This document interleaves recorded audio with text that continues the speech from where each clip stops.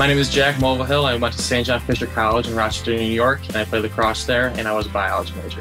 I was definitely one of those kids when I was younger to try and bounce around in different sports and not really just focus on one thing. I was first introduced to lacrosse when I was in 5th or 6th grade. I tried it out for a summer and I fell in love instantly. And then from there, it was all about lacrosse and all my friends were doing it, and it just kind of took off from there. I think my biggest athletic achievement was the one that me and my entire team accomplished together, which was just winning our first ever Empire 8 lacrosse championship. I mean, once we won that championship, it was kind of like St. John Fisher College lacrosse was on the map. And it was with an amazingly hard-working group of very talented and awesome friends. And we worked really hard for it. And just seeing all those pieces come together was great.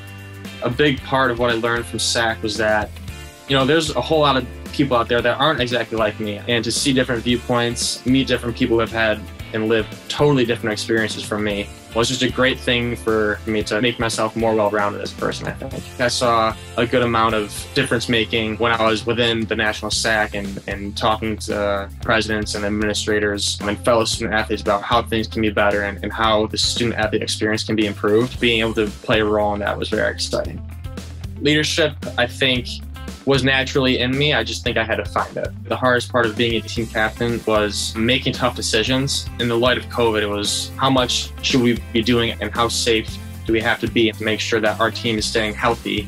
It was a tough thing to be a leader and make tough decisions, but you know in your heart that it's the right thing to do. I think I'm most proud academically of just being able to do so well with so much else going on. When I first got to Fisher, I actually changed my major quite a few times, and the sciences have always intrigued me quite a bit. And I know that just helping people and being there for people is a great way to live a fulfilling life.